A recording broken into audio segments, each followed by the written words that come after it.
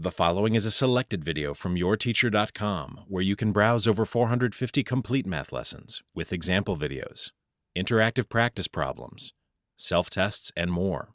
Try a complete lesson today at yourteacher.com. To write these integers from least to greatest, first draw a number line, then graph each of the integers. Notice that I've only labeled every other unit on the number line. 2, 4, 6, 8, and so on. This is another labeling technique that we can use to keep things from getting too crowded on the number line. Now, let's graph our integers. -12, +7, 0, -1, +11.